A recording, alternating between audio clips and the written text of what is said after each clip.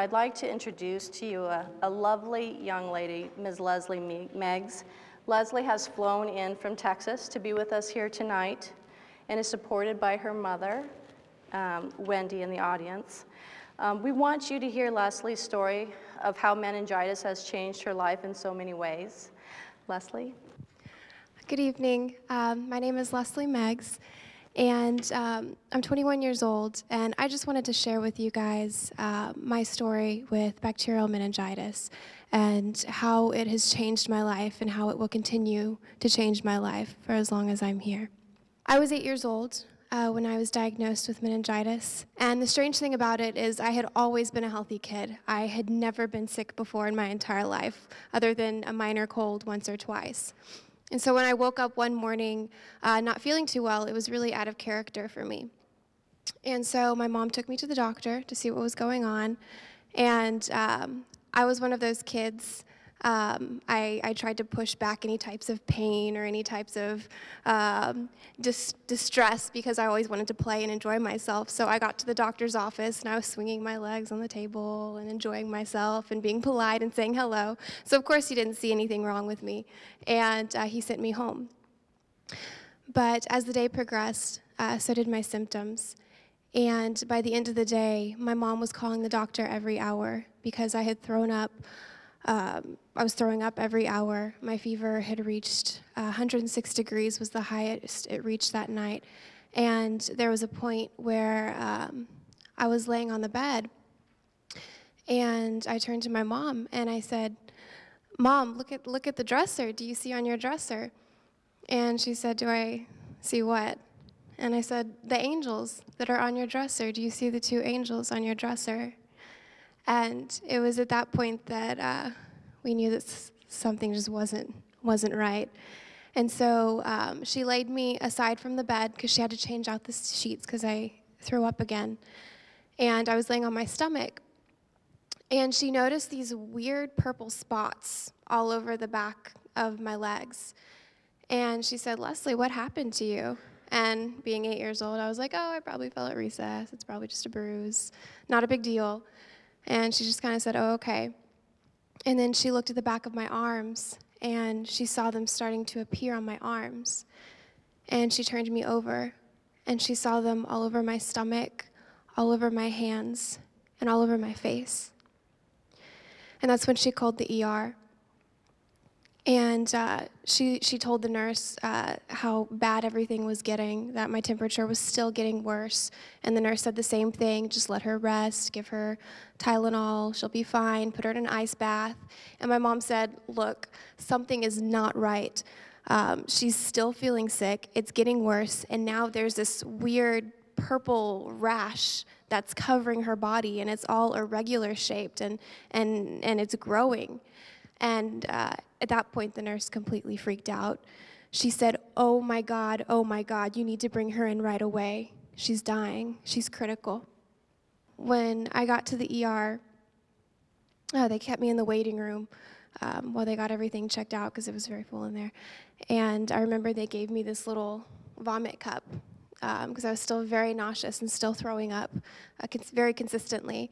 And when people would walk past me, I mean, they would look at me and they would keep as big of a distance as they could because I looked like I popped out of a sci-fi movie. I had all these purple spots all over my face. And finally, they brought me back, and they did the normal temperature, weight, blood pressure thing, and then they did a spinal tap.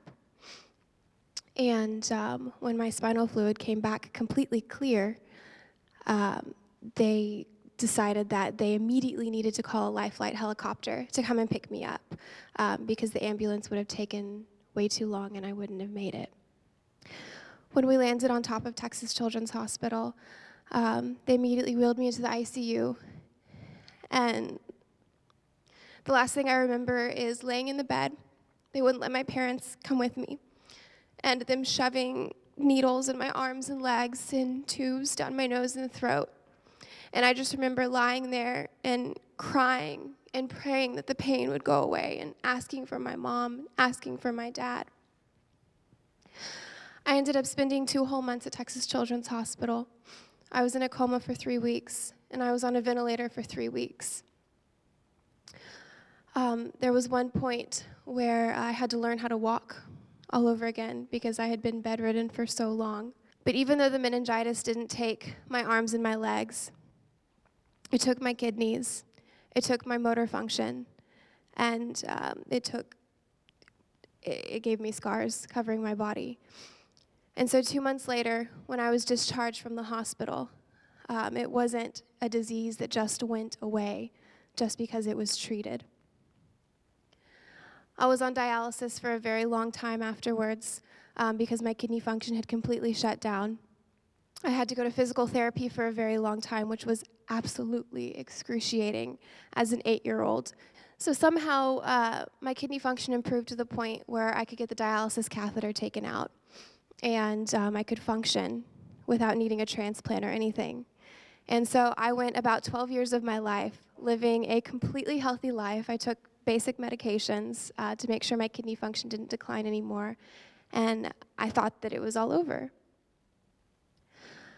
My junior year of high school, I went to this one appointment with my nephrologist, and he sat my family down and he said, "I know it's been 12 years. This is a natural thing, but we're going to need to perform a kidney transplant. Her kidney function is declining. It's not getting better no matter what we do. She's going to need a transplant." And at the time, I was very involved in high school. I did all types of student government and debate, and I just looked at him and I said, "I really don't have time for a transplant. I mean, I'm way too busy for this." And he kind of was like, okay. And so we ended up going home, and my parents and we found this alternative to a transplant, something that could kind of prolong the kidney function or slow down the decline of kidney function.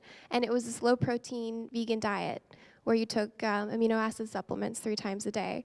So I thought, why not? And so for the next 2 years, instead of getting a transplant, I had max 10 grams of protein a day and took probably close to 30 pills a day so that I wouldn't become malnourished and that I could keep my kidney function going as much as I could. And so going to the movies with friends, no popcorn, no ices, because then I also had to watch out for the normal potassium and sodium levels. And so I really didn't have much to eat at all. And that was a very big lesson in self-control, but it took away my normal high school life because of a disease that's prevented by a vaccine. So when I started college, my freshman year, I decided that I wanted to study biochemistry and eventually get into medicine. And so my course load was and still is very heavy, and I couldn't keep up with my diet as well. And so my kidney function started declining again. And my nephrologist said this was a great diet while it lasted. Look how well it worked, but we really don't have any other option now. We're going to need to do a kidney transplant. And so the first 2 people they tested were my parents, and both of them luckily were a match. My dad was a little bit better of a match than my mom. So they started prepping him for the transplant. So that first entire semester of college, my kidney function just kept declining as they were preparing me for the transplant. And I lived in the dorms, so I was away from home as well. And there were points where I would get out of bed in the morning and I would hop onto the floor and my feet were so swollen because of the kidney failure that they would jiggle. I was throwing up on a daily basis. The taste of metallic, that effect of kidney failure, you could smell it off of my mouth.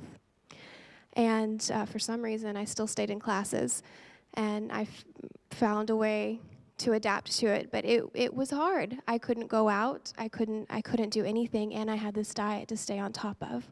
But I had a transplant to look forward to. So the second semester of my freshman year, my dad donated his kidney to me, and I thought, now everything's gonna go back to normal.